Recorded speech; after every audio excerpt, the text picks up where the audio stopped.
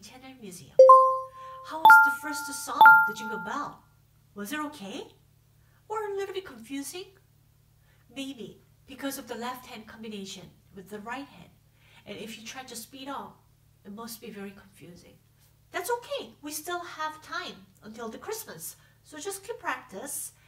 And today we're going to learn Deck the Halls. Now this song is the same as the Jingle Bell. I posted 2 scores. First one without fingerings and second one is with fingerings. Maybe if you practice with the fingering, it's much easier. So that's fine. But if you can, try not to look at the fingerings.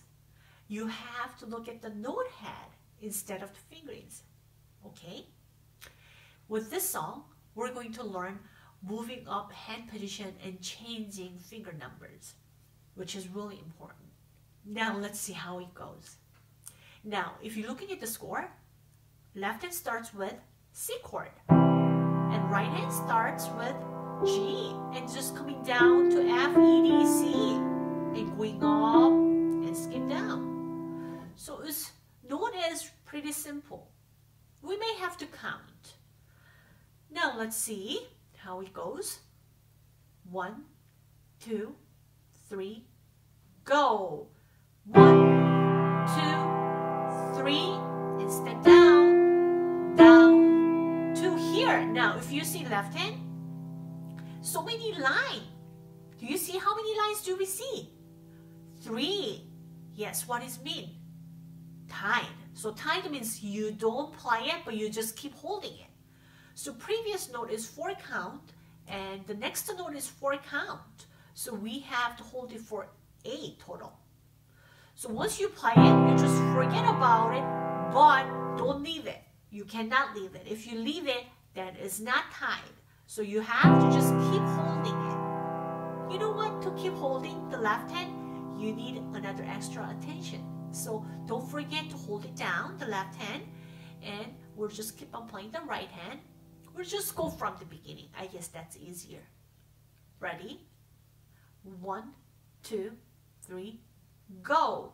1, 2, 3, step down, down, 2, down, 2, and then right hand down, but the left hand starts with E. 1, 2, step up, 2, both step up, and both skip down, 2, and both step up, skip, step up, 1, 2, 3, and step down, down, rest. But if you see it here, do you see a little dot?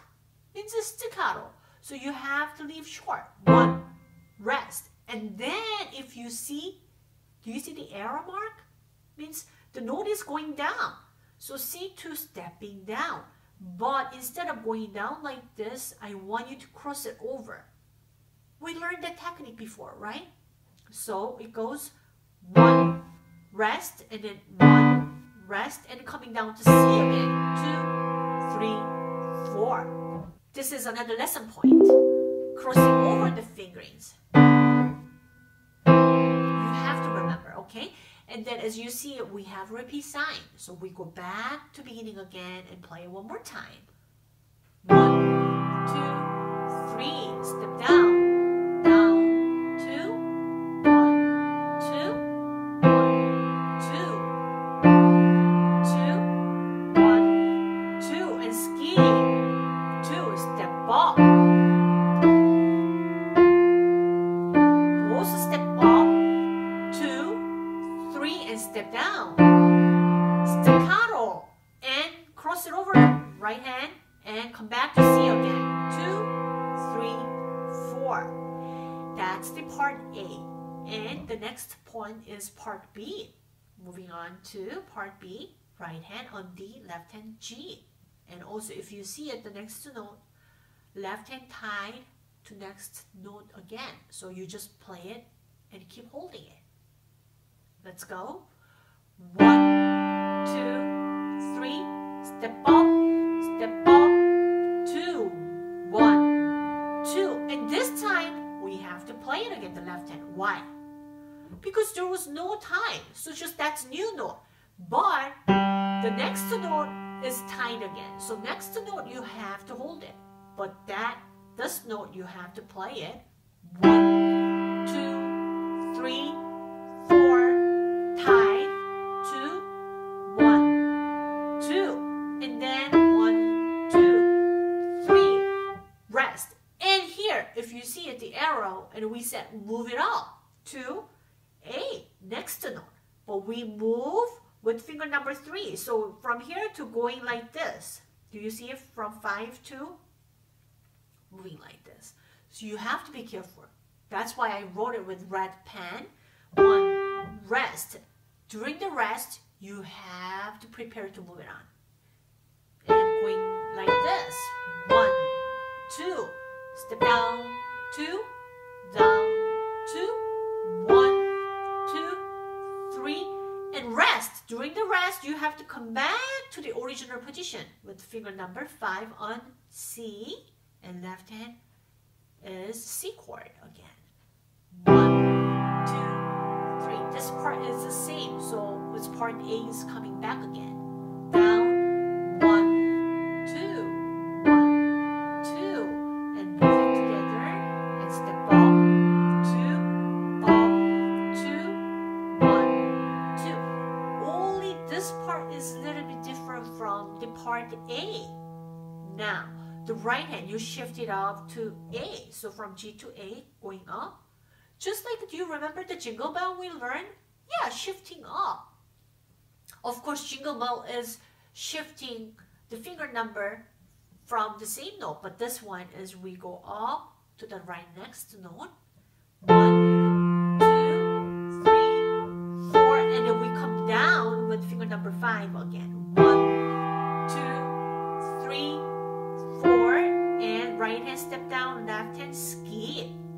1, 2, down, 2, step down, 2, 3, 4. So that's the most confusing part is the fingering. That's what is our lesson point for today.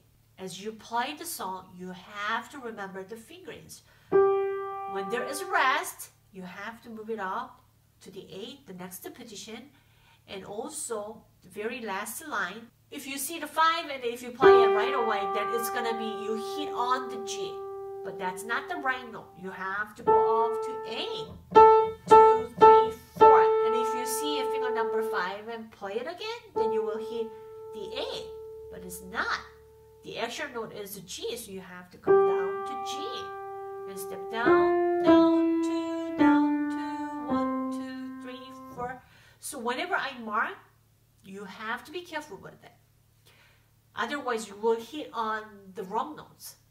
Okay? Now, this time, I will play it a little bit faster.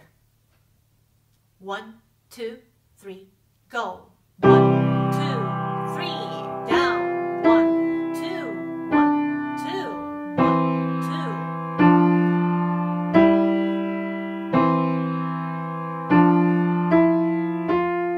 Step up.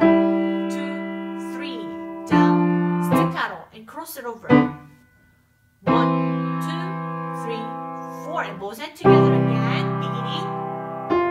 1, 2, 1, 2, 1, 2.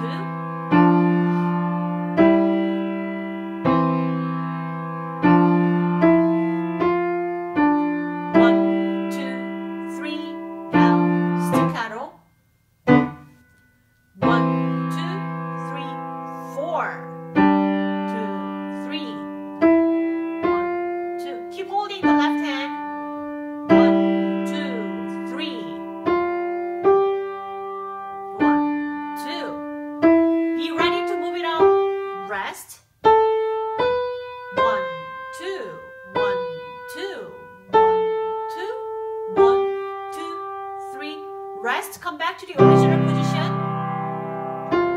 1, 2, 1, 2, left hand. 2, 1, 2. Oh, be ready to move it up. A, 2, 3, 4, and step down. 1, 2, 3, 4, 1, 2,